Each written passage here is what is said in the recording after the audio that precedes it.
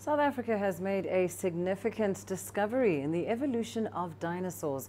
The remains of a new species of the Sor-a-Pod-a-Mor-fa was recently found in Clarens in the Free State province. Ledumahadi Mafube was the largest living creature to walk the planet at the dawn of the Jurassic era more than 200 million years ago. CGTN's Scheier caught up with the professor who led the discovery.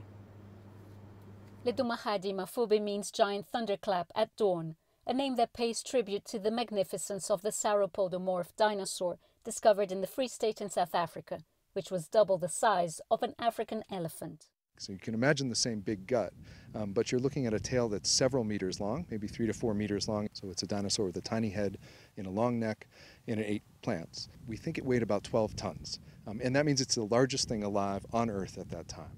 Dinosaurs had survived an extinction of large land animals at the end of the Triassic period. The Earth was still one gigantic landmass called Pangaea. The continents didn't exist in their current form, and it was more than 200 million years before any sign of human life.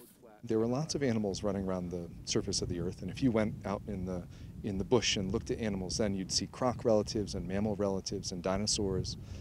After that time, once you go into the Jurassic, almost everything becomes a dinosaur. Dinosaurs really take over these ecosystems. Ledumahadi roamed the African plains almost 200 million years ago. It was the start of the Jurassic era when dinosaurs inhabit most of the planet. This particular prehistoric animal has similar traits to a creature found in China around the same time. When Ledumahadi lived, many similar dinosaurs were evolving at the same time in China.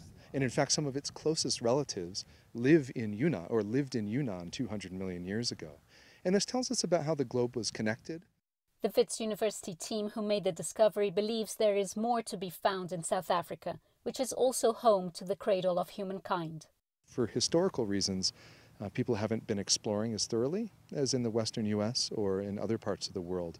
And so the discovery of Ledumahadi really puts South Africa on a world stage and tells people, you should come here. This is a place that has great fossil resources.